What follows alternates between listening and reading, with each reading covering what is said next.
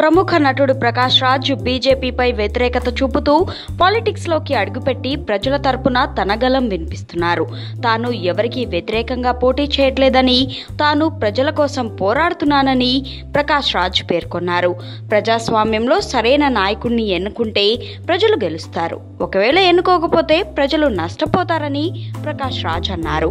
అభ్యర్థి ఏ పార్టీకి చెందిన వారన్న విషయం ముఖ్యం కాదని, సరైన నాయకుడా కాదా అన్న విషయాన్ని చూసుకొని ఓటు వేయాలని ఆయన సూచించారు.